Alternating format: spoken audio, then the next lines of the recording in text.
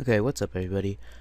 Someone commented on my building contest video and they're asking how to upload their world to Mega Upload or MediaFire, and this is what you're gonna have to do. First, you're gonna have to compress it using WinRAR. That's what I suggest you use. So I'm gonna go ahead and show you how to do all that. So what you're gonna do is you're gonna have your world file on your desktop. And then you're just gonna right click it, and then you're gonna go ahead and click on add to archive or archiver, and then you could either just put it as a RAR, just leave all this the same, and then hit OK. And this will take a little while.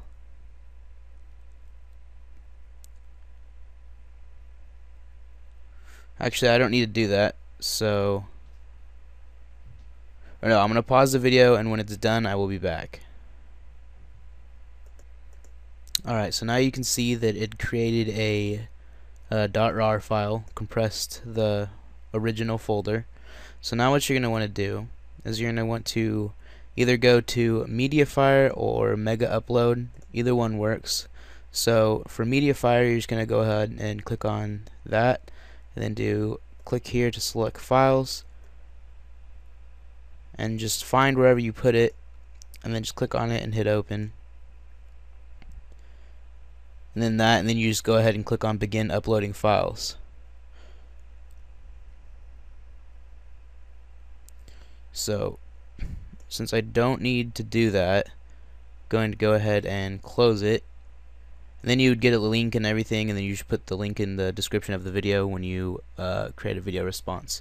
And for Mega Upload, you're going to go ahead and click on browse and scroll down, find your file, hit open, and then you're gonna have to type in something here, and then hit send,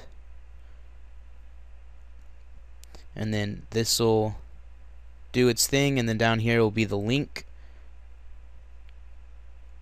Yeah, see, here's the it wouldn't do it that fast, but since I already uploaded it to Mega Upload, it recognized it, so it just did it automatically. So that's what it would do. So yeah, that's it. That's how you do it.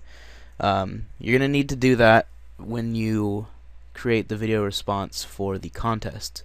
So it's really simple. I'm sure you guys can figure out how to download WinRAR. It's not hard at all.